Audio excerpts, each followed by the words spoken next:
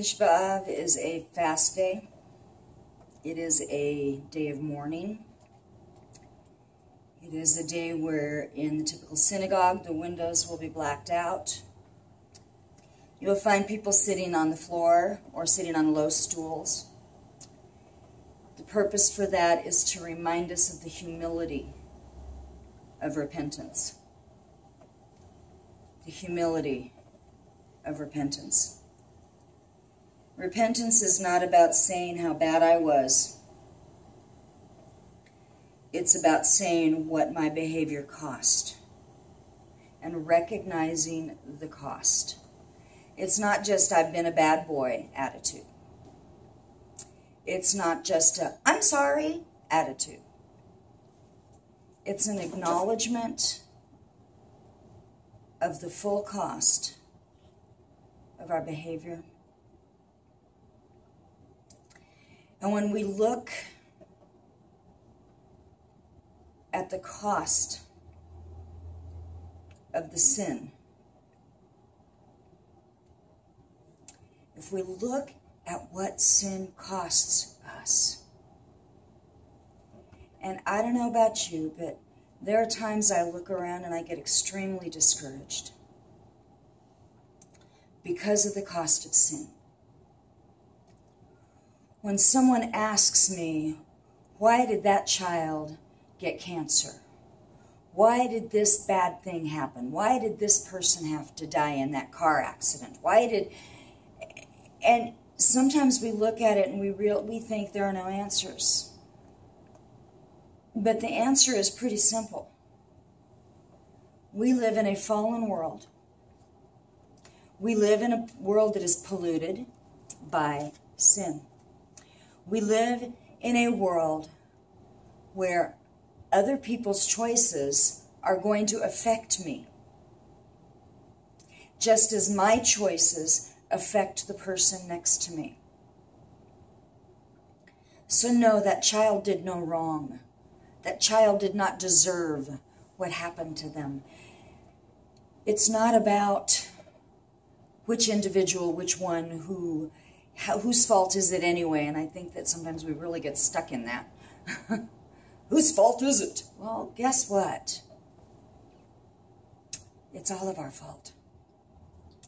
It's a community. The destruction of the temple was because the community sinned. The community. The whole.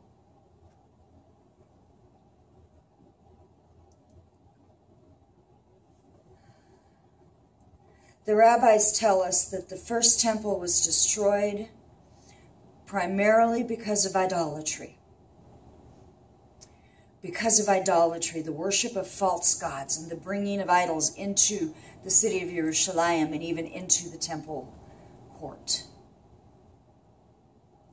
They will tell you they believe the temple was destroyed the second time because of a sin they call baseless hatred, meaning I hated my brother without cause, without reason, just because.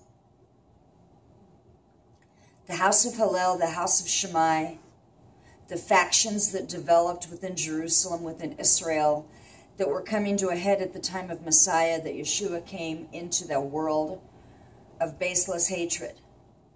The Pharisees hated him for no reason, right? At least that group of Pharisees did. Those who were in leadership in Judea hated him. There were others who did not. That's why we have disciples. That's how come we have the early church being made up of Jews, of people who followed Messiah. They didn't hate him. They loved him. But throughout the land, there was a baseless hatred. Brother against brother, turning each other into the Roman, arguing with each other, blaming everybody but themselves. And when the Bar Kokhba rebellion came and took place, and people set them up to fail because they hated them, And subsequently, Rome came along and destroyed Jerusalem and the temple, not leaving one stone upon another. It was because they hated the one that God sent. Baseless hatred. Idolatry cost them 70 years. 70 years. Look at how many years baseless hatred has cost. I think we need to learn from that.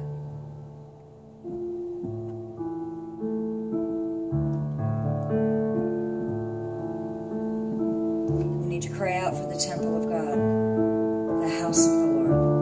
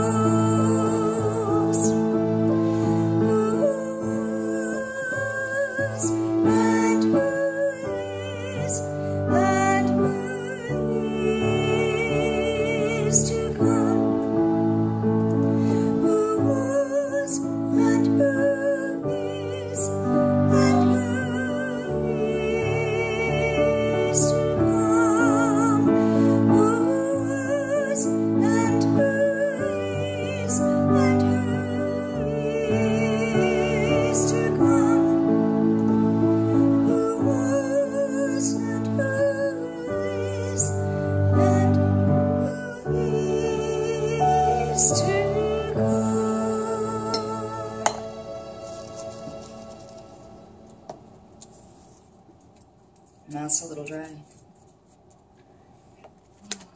Clean hands, pure heart.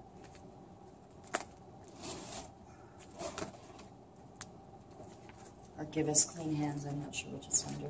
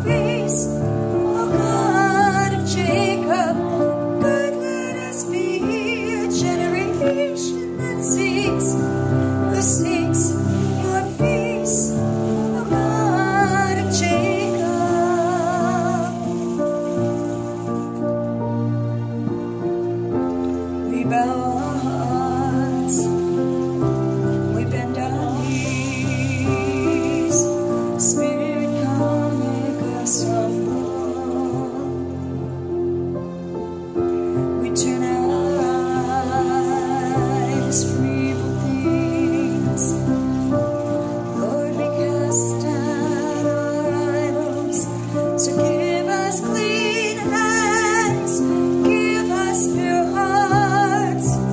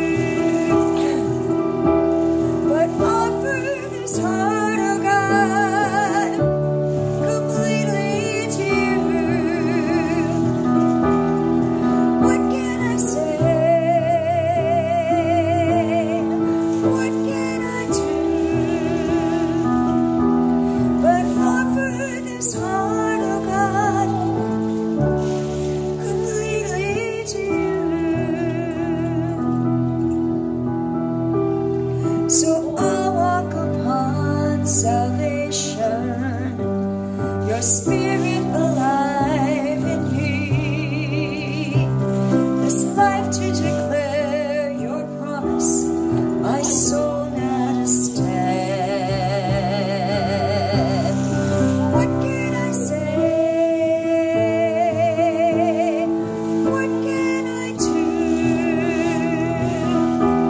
But offer this heart, oh God, completely to you. What can I say? What can I do? But offer this heart, oh God, completely to you.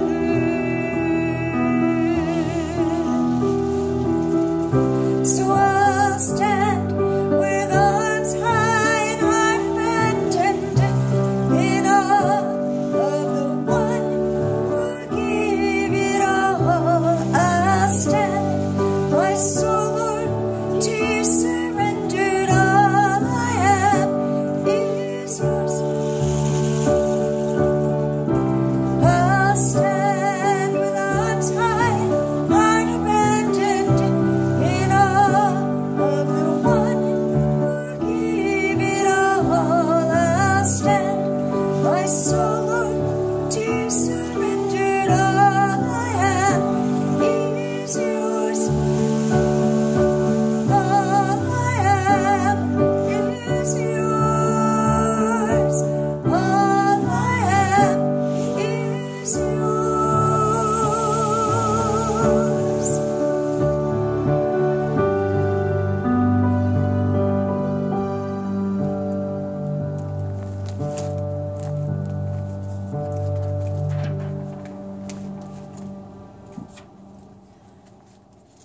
One of my favorite passages in the scripture is the passage at the end of Habakkuk, where God has given Habakkuk the vision of judgment. And Habakkuk comes before him and says, but Lord, you have also made these other promises. And God again gives Habakkuk a vision of judgment. But Lord, you've made these other promises. And God again gives him a vision of judgment. And Habakkuk, like Jeremiah, cries. And he weeps for the people. And he weeps for what he sees happen around him. He weeps for the cost. He weeps for the people. And at the very end of Habakkuk, he makes a statement that I think is very powerful. Even if there is no, I gotta open it and read it right from there. I can't do it without it, you know?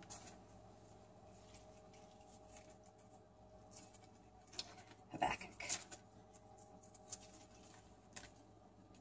It's in Habakkuk chapter 3.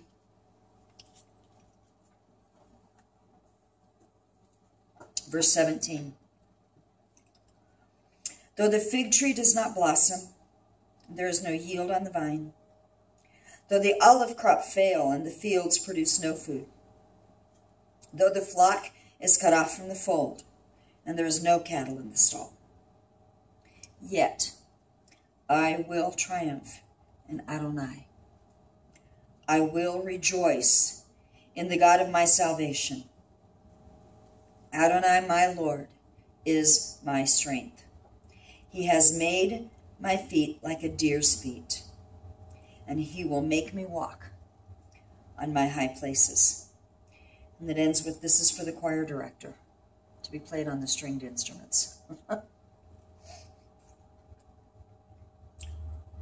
Even though there's certain destruction, even though there's nothing to eat, even though I will bless the name of the Lord. Blessed be your name.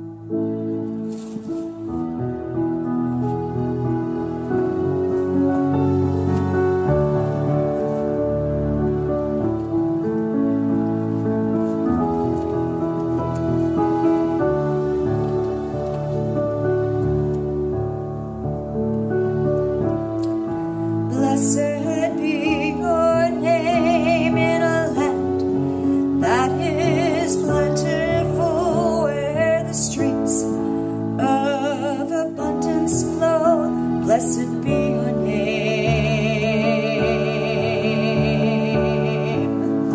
Blessed be your name when I'm found in the desert place. Though I walk through the wilderness, blessed be your name. Every blessing you pour out, I'll turn back to praise. And when the darkness closes in, Lord, still I will sing. Blessed be the name of the Lord. Blessed be your name.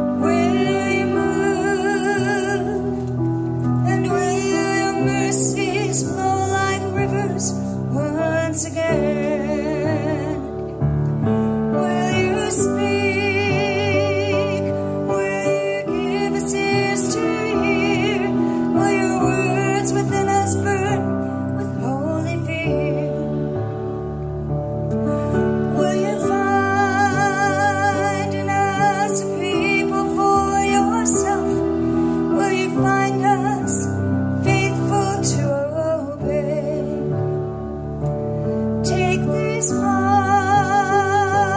hearts of stone, make them your own. Father, let your will become our own. Will you come? Will you come? Will you move? Will your mercies flow like rivers once again? Will you speak? Will you give us ears to hear? Will your words within us burn with holy fear? Will you find in us a people for yourself? Will you find us faithful to obey? Take these hearts, hearts of stone, make them your own. Father, let your will become our own. Is this the hour? Will you come to us in power? Will you save the people for yourself? Lord, we yearn for the world to know your name. Remove our shame, glorify your name. Will you come? Will you move? Will your mercies flow like rivers once again? Will you speak? Will you give us ears to hear? Will your words within us burn with holy fear? Will you find in us a people for yourself? Will you find us faithful to obey?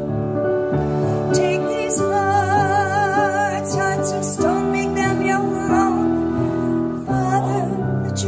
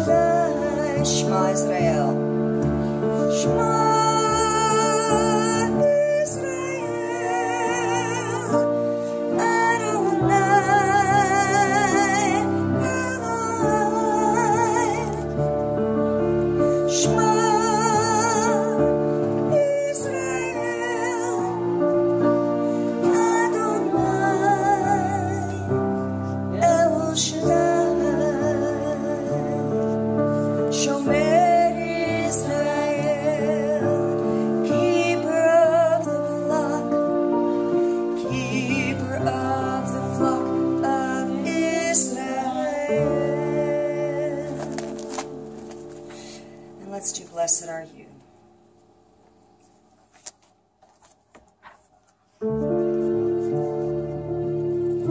As this day is coming to an end, and the new day is going to begin, remember who created it all.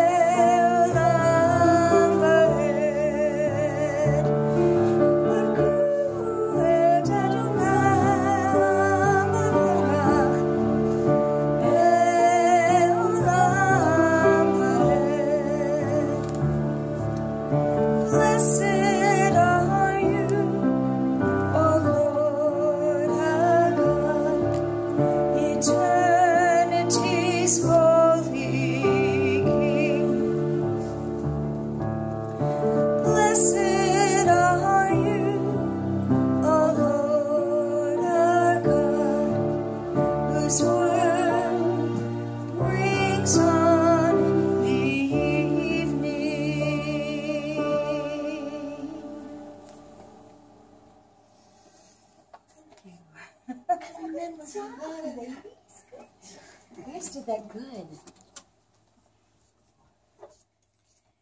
You know, dance is another form of prayer, right? We're coming to the end of the day of mourning, the day of fasting. And there's food there ready for us to break fast, but it's not time yet. It's still light out, right? Now, if we were in Israel, it would be done. We would be enjoying our feast already. But we're not in Israel. We're here.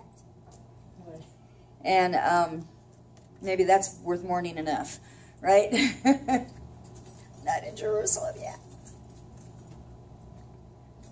But this is a season, and we are coming to the end of a season.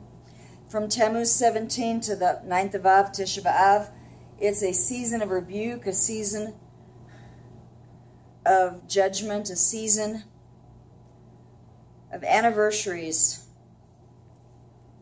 of things that are not happy.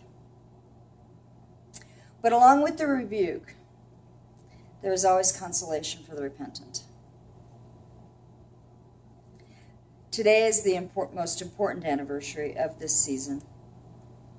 It's observed throughout Israel, throughout the world, with fasting, with prayers. The book of Jeremiah is read.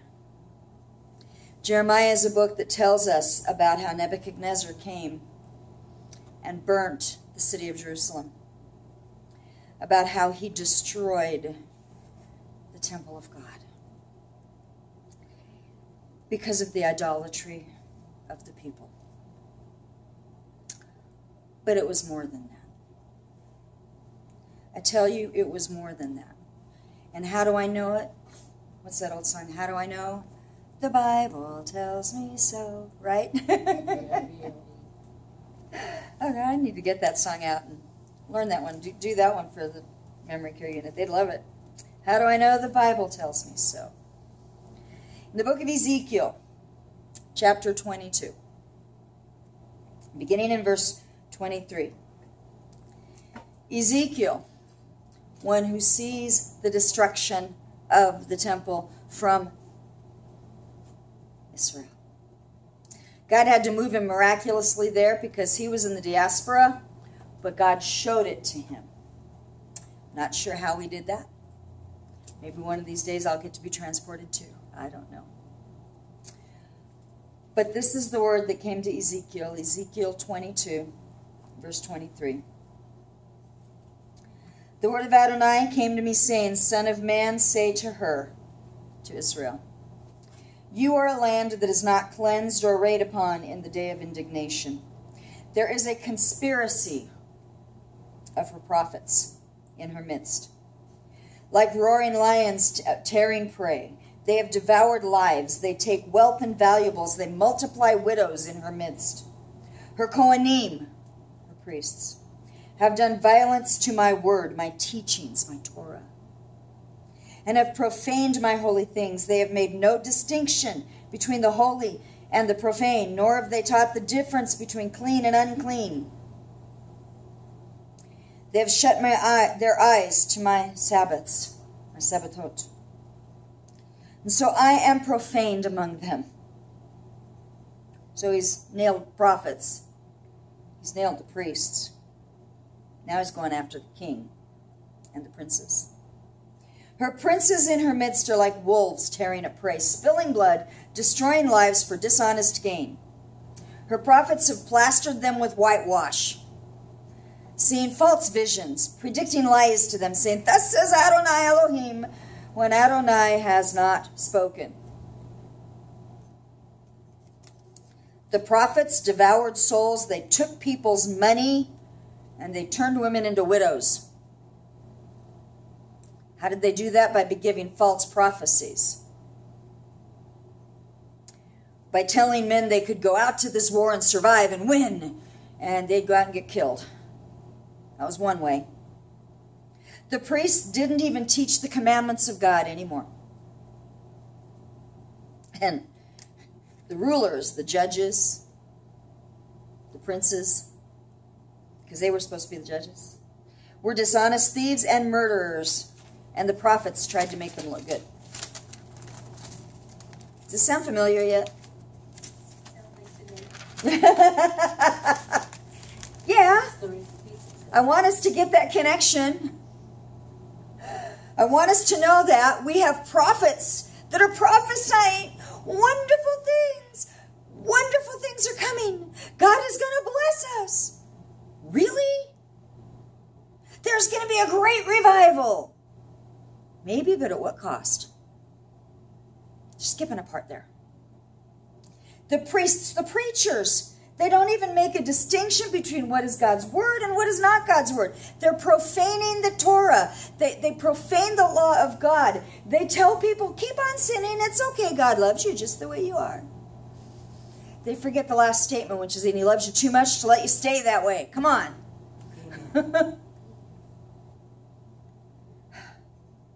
They ignore the Sabbaths. Have you ever tried to explain Sabbath to a preacher that doesn't get it? It doesn't work. Don't bother. I will tell you right now. It's not worth the fight. Until God opens their eyes, it's just flat not worth the fight. I mean, I can explain it all I want. But God has to open their eyes. Now, he may use some of the things that we say. But what churches are honoring Sabbath today? Even if Sabbath were changed to Sunday, who's honoring it?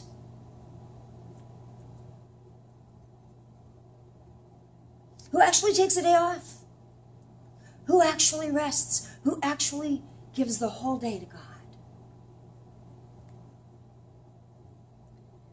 And I'm not even going to begin to talk about our government structures and our judgment halls and our unjust justice system.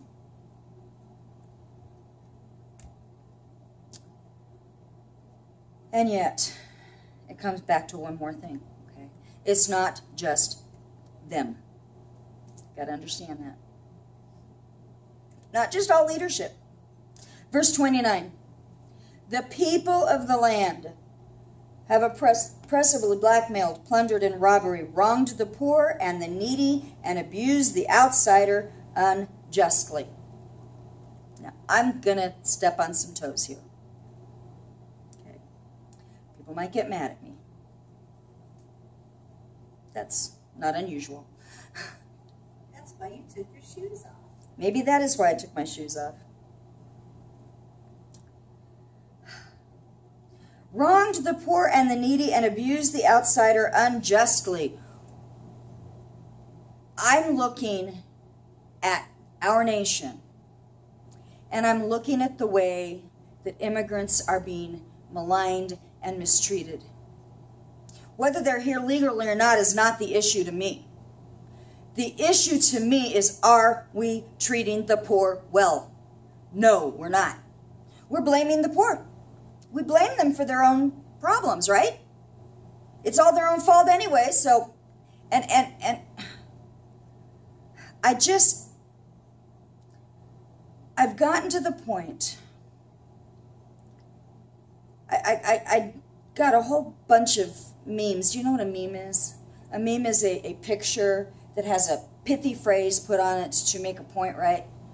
And I started downloading what I called mean memes so that I could write about it, because I was sick and tired of how mean we are to people. That person that is standing on the corner with a sign that says, I'm hungry, is a human being. They are a person that God created. They are somebody's son. They are somebody's daughter. And we and Christians are among the worst.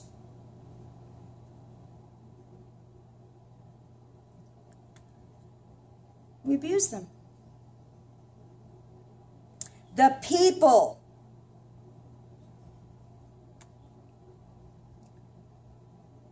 And we no longer see people as people.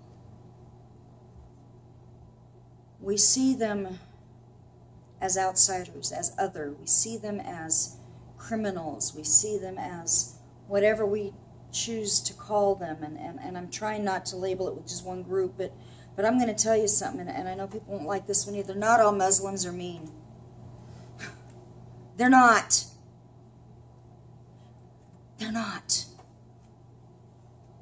We have some phenomenal people in our community who are Muslim.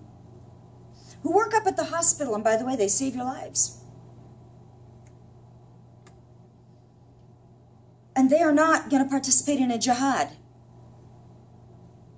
But we malign all Muslims as if all of them are the same. We malign all as if, and that's just one group. Okay? That's just one group. Am I saying not to be cautious, not to be aware? No, that's not what I'm saying. What I'm saying is we need to be very careful, because as bad as our leadership is, guess what? It's in the people too.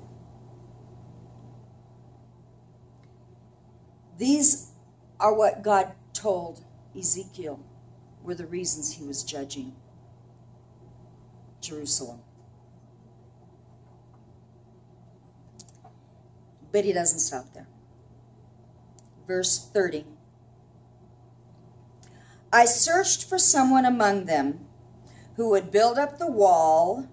Now, this is not talking about a wall to keep people out. Okay, that's not what he's talking about. He's talking about the wall of the temple.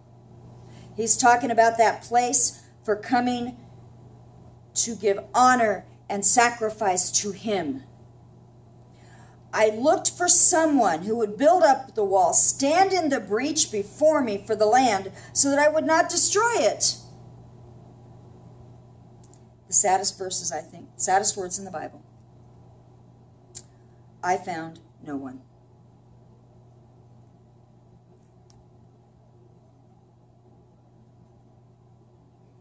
Therefore, I learned in Bible college that if you see a therefore, look and see what it's there for. Look at the verses before, because it's there for a reason. So what's it there for? Therefore, it's because I couldn't find somebody to stand in the gap and to plead with me. It's because I couldn't find intercessors. It's because I couldn't find people who would do justice. It's because I couldn't find any prophets that would speak my word without getting slaughtered. I mean, he found Ezekiel, Jeremiah. There were a few, but they were few and far between, and the people maligned them. It's because my priests, my preachers, my pastors, they're not taking care of people, they're taking advantage of people.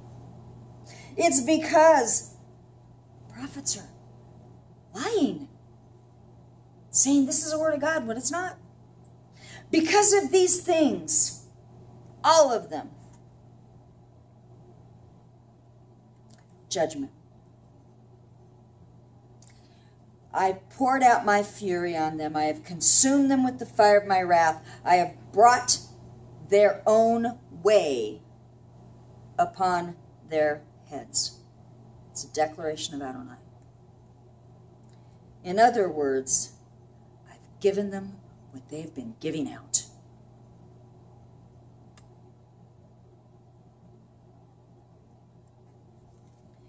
You know, they had the words of the prophets, the true prophets. God had tried to reach his people. In fact, God had even sent Isaiah to several kings, not one. Did you know that? Isaiah 1:1, he says, the vision of Isaiah, son of Amos, which he saw concerning Judah and Jerusalem. Now, we're talking Judah and Jerusalem, not the northern kingdom. The northern kingdom have already gone. So they already have an example of what's going to happen if they don't turn. And then Isaiah, it says, in the days of Uzziah, Jotham, Ahaz, and Hezekiah. He goes through 4 kings, trying to get one of them to submit to God in full. Just one could have changed everything. The instructions were very, very clear. Isaiah 1:16. Wash and make yourselves clean. Put away the evil of your deeds from my eyes. Cease to do evil. Learn to do good. Seek justice. Relieve the oppressed. Defend the orphan. Plead for the widow. This is the law. This is Torah. This is it. It's in those things. Then he says, come, let us reason together. Though your sins are as scarlet, they will be white as snow. They be red like crimson. They will be like wool. We love to quote that verse, but we don't get the next part, which says, if you are willing and obey, you will eat the good of the land. But if you refuse and rebel, you will be devoured with the sword. The mouth of the Lord has spoken it. We love the concept about our sins being as scarlet. As, you know, our sins becoming white like snow. We're going to be like fresh wool. But if we don't obey, that's not going to work. Am I teaching salvation dependent upon works? No, I'm teaching salvation results in works. When we turn and we turn towards God, then He will begin to teach us to do good, to seek justice, to relieve the oppressed, to defend the orphan, plead for them. If we're not doing those things, my question is, do we know God?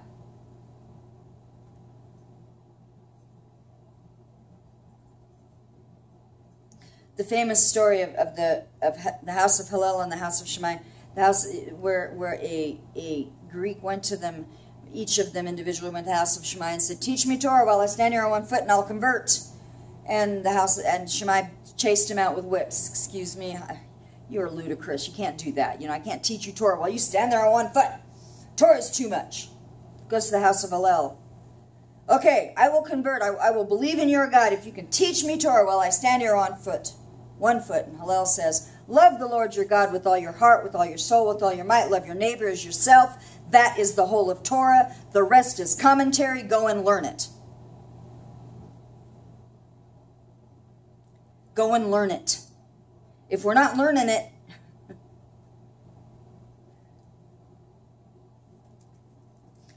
do good. Come and reason. The people did not hear. The kings did not hear. The sword came against them. The prophet Joel also sent warnings. He was from the northern kingdom. They'd already been carried off, set captive, but he sent them word also in Joel chapter 2.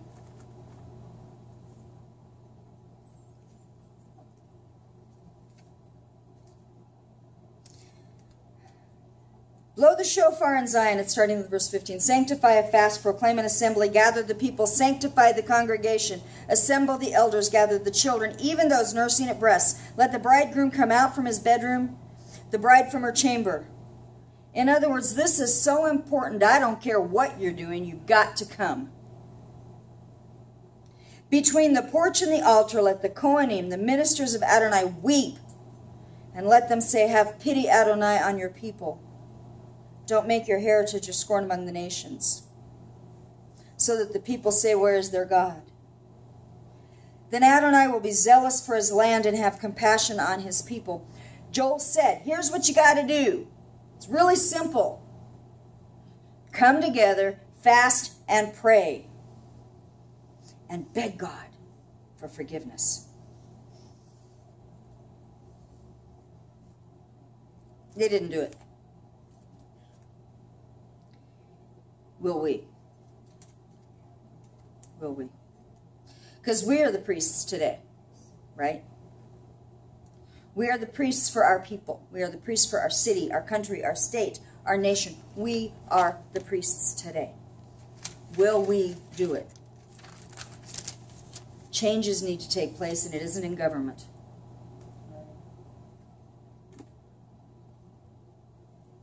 If it doesn't start with people, with us, it will not happen. We must be willing to stand in the gap, to build a hedge of prayer, to weep before God, to ask Him for pity, to ask Him for forgiveness, and to ask Him to send others to join us.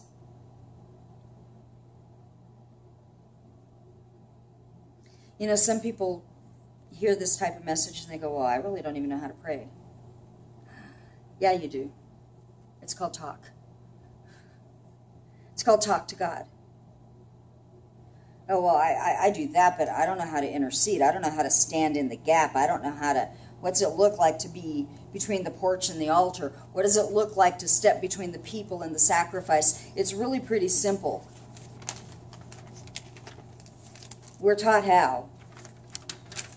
The Apostle Paul even wrote out very clear instructions in 1 Timothy 2.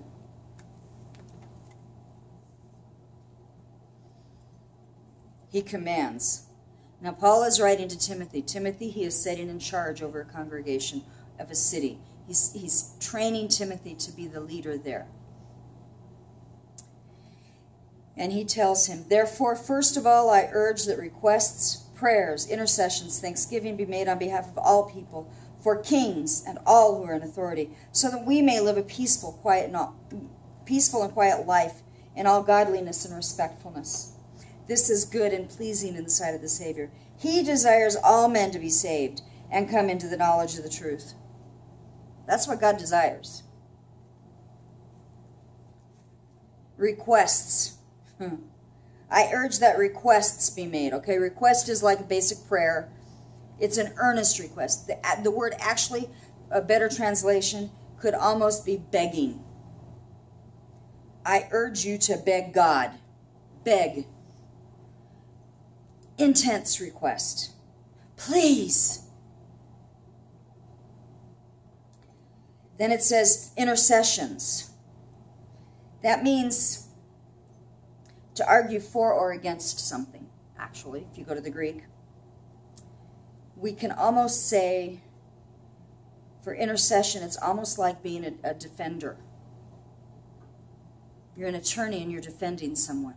You're arguing for them. You're arguing for them. We already have an accuser. That's Satan. He's arguing against us. So Paul is saying, argue for them before God. And then it says, with thanksgiving. In other words, we need to be grateful. For all people. I don't care who the president is, we're supposed to be grateful. And offer thanksgiving. And we're supposed to pray for them. I don't care who the governor of the state is. I don't care whether you like her or not. We're supposed to pray for her. Beg God for his blessing. Argue in favor of her receiving the word of God. And be thankful for who she is. That God has created her and put her in that place. I don't care if you like her or not. Doesn't matter. This is what God wants. It says, this is good and pleasing in the sight of God our Savior. People who say, I don't know what God's will for me is. I say, well, open your Bible and read it. This is God's will. That we pray for people. Are you doing that? If we're not doing that, how do we expect him to give us the next step? If we're not doing what he's told us, how do we expect him to tell us what to do next? We can't get to what we do next until we do what God's already told us to do. In fact, I will tell you, tomorrow night we're going to talk about how I hear the voice of God, and we're going to discuss what are things that we do that stop the voice of God in our lives, and I'm going to tell you one of the number one things that will stop the voice of God is disobedience. Have you done the last thing he told you to do?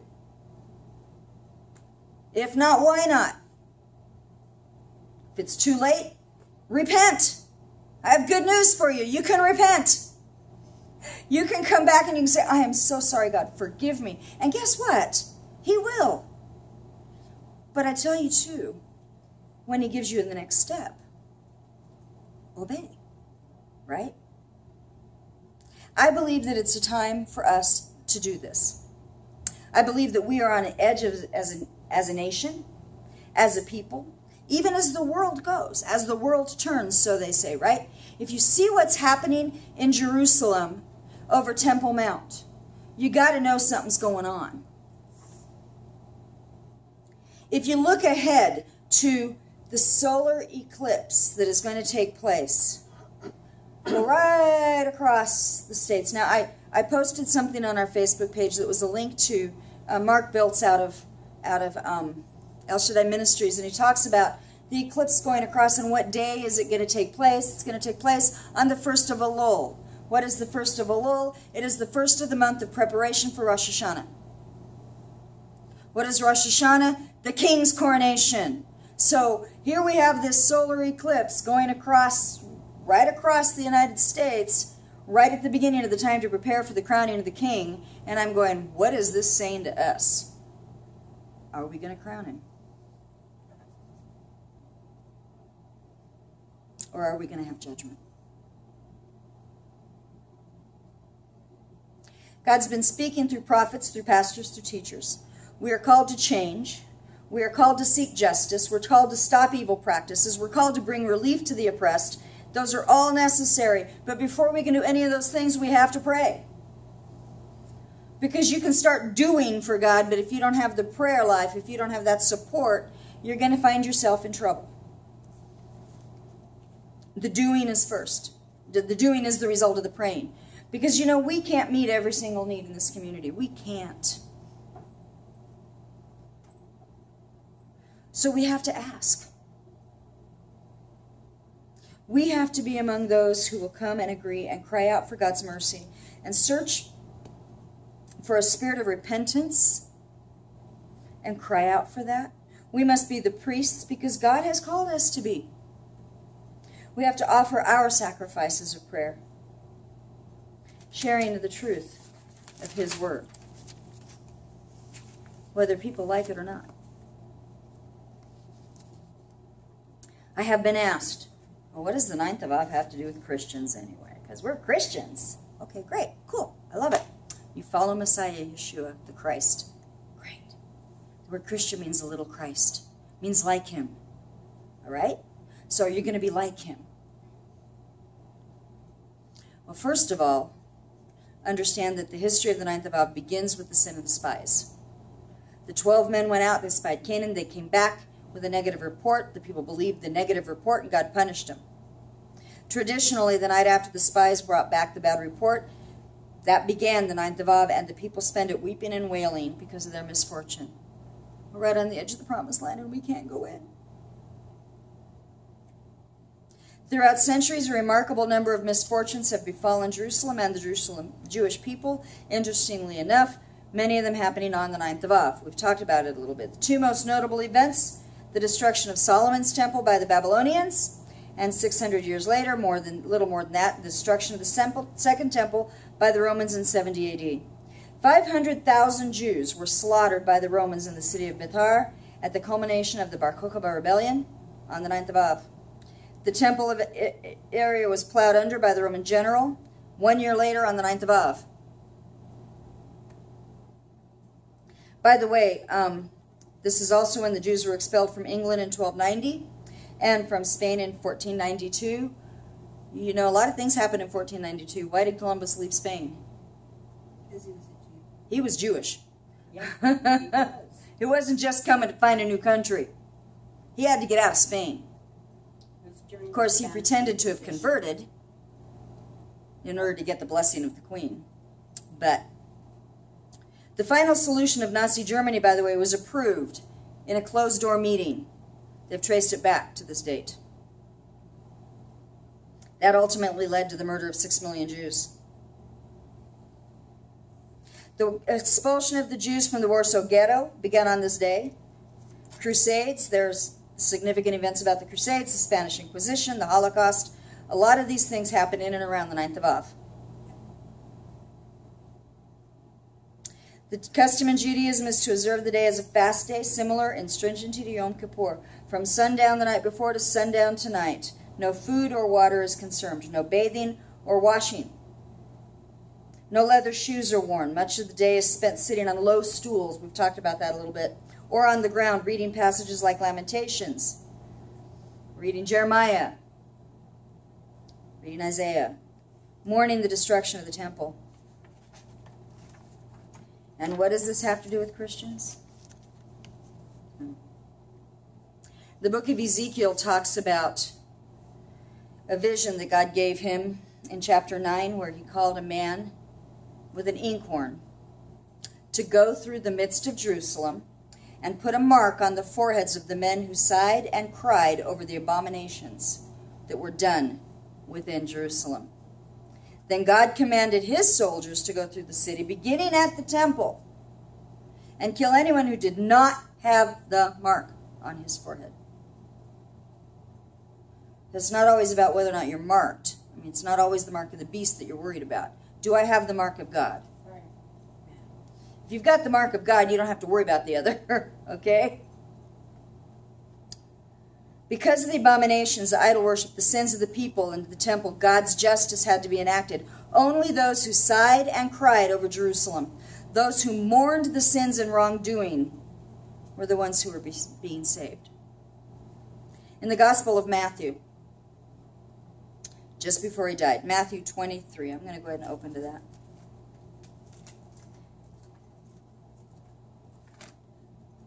Before he is arrested, as he is coming up to Jerusalem,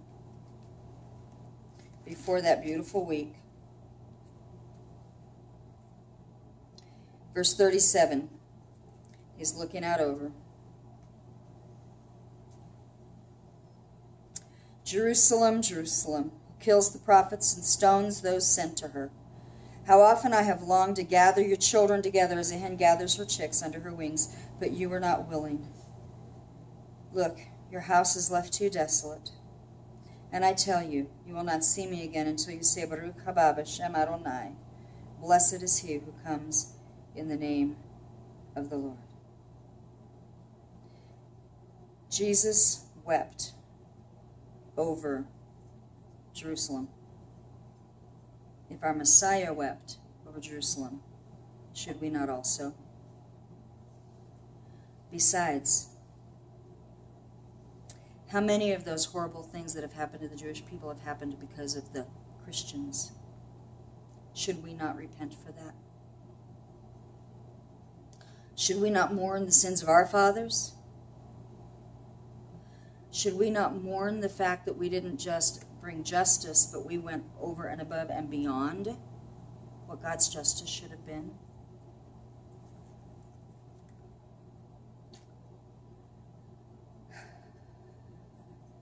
Should we not denounce the replacement theology that says, oh, God's done with the Jewish people, it's all about the church now? Excuse me, God's not done with his people. That's the type of teaching, that's the type of thing that has led to their destruction, that has led to the killings, that has led to all of that. It's that type of teaching, that type of thought.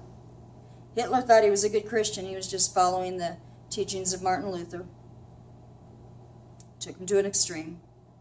That was how he presented it at the beginning. Should we not mourn for that? Should we not be counted among those who sigh and weep for Jerusalem on the 9th of Av? See, I want his mark on me. I want to be one who has the mark of God. God has promised that this day will turn into a day of rejoicing. He has promised that. Zechariah chapter 8. I love Zechariah. Again, the word of Adonai Zevaot came, saying, this is Adonai Zevaot, the fast of the 4th, the fast of the 5th, the fast of the 7th, and the fast of the 10th month will become joy, gladness, and cheerful moedim, cheerful gatherings. All 4 of those fasts were related to Jerusalem and the temple. The killing of a good prince who was maligned is one of them. These are all in result of judgment. They saw all 4 of these have to do with what caught them into the diaspora, the first one. But God says he's going to change that. The days are coming. The days are coming. The days are coming when we can take off the mourning.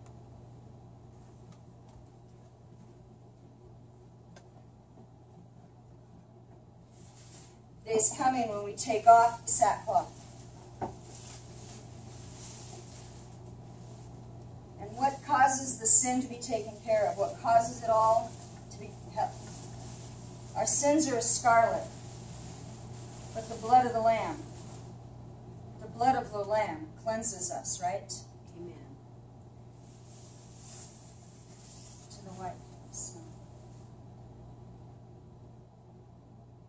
And when we are cleansed,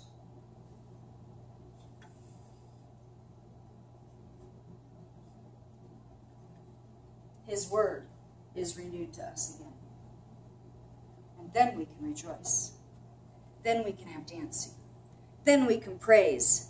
Then we can be happy. The day's coming.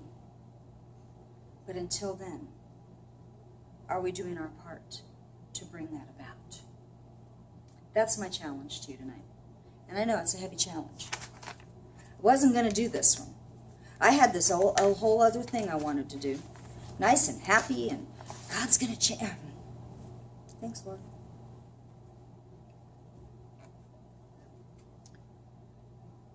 And I feel like I'm preaching to the choir. You know what that means? That means you guys already get it, or you wouldn't be here. You already get it to a degree, or you wouldn't be here. But there must be more that we need to get, or He wouldn't have thrown this at me and said, okay, here you go. Okay.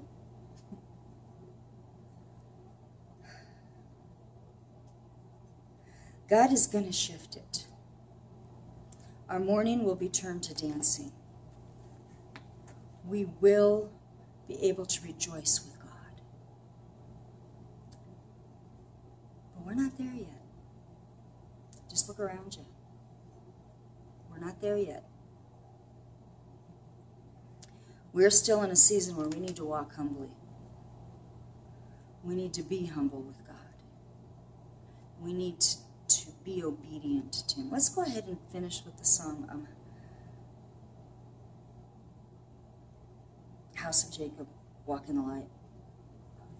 Because that's what we need to do.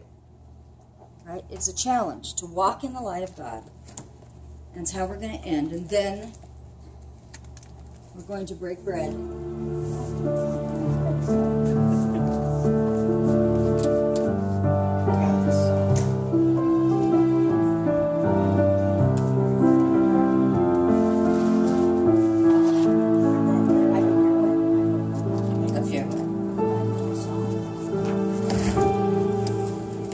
She's bringing the grape juice up. Oh, to put it on the table there.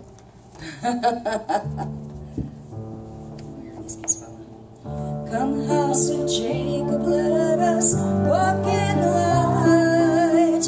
Walk in the light. Walk in the light. Come, house of Jacob, let us walk in the light. Walk in the light of the Lord.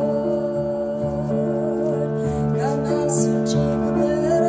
Walk in the light, walk in the light, walk in the light. Come, house of Jacob, let us walk in the light, walk in the light of the Lord. The haughty man is humbled, lofty one brought low, for the Lord alone will be exalted in that day when every knee shall bow. Yeshua is the Lord unto the glory of God. Come, house of Jacob, let us walk in the light, walk in the light, walk in the light. Come, house of Jacob, let us walk in the light.